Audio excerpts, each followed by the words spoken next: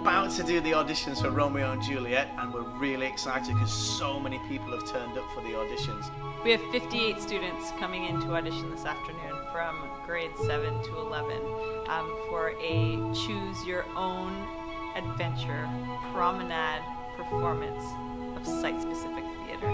I'm here to audition for Romeo and Juliet, the school production. I just auditioned for the roles of Romeo and Juliet. The role that I would like to get is Benvolio, the cousin of Romeo. Juliet is such an iconic role in the world of drama. My ideal role would be, ironically, Romeo. I think no matter what role I get, the experience will still be really fun. I really wish we could cast everybody in this show because we saw so much talent and so much energy from everybody. We have no idea who our Romeo is, we have no idea who our Juliet is, which is really nerve-wracking but also really, really exciting. The audition process involves first of all a group warm-up whereby everyone gets to find their feet a little bit, be a bit more comfortable in the space. 4, 3, 2, 1.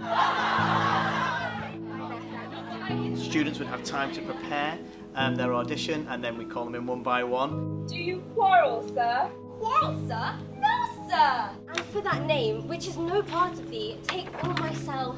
Oh, be some other name. What soft, what life through yonder window breaks. It is the east, and Juliet is the sun. Arise, fair sun, and kill the envious moon. Hopefully the audition went good. It went really, really well. I think I managed to convey how sad he was. There were some really strong personalities and some really strong interpretations. There were some people who came in that we had no idea would be as well prepared as they were and who could speak Shakespearean text as well as they did. That's not easy. I love drama because drama for me is a really creative way to express myself. Being able to work with others and see from them ideas and be able to make them your own as well is something that's quite beautiful. You see everybody kind of out of their comfort zones and when they're vulnerable, and it's really nice to know that you're not the only one. You just feel very accomplished, and you're like, wow, I put a lot of effort into that, and I did it so well. You just finished the whole 6 months of rehearsing, and now you nailed it. That's the energy and passion we want to see.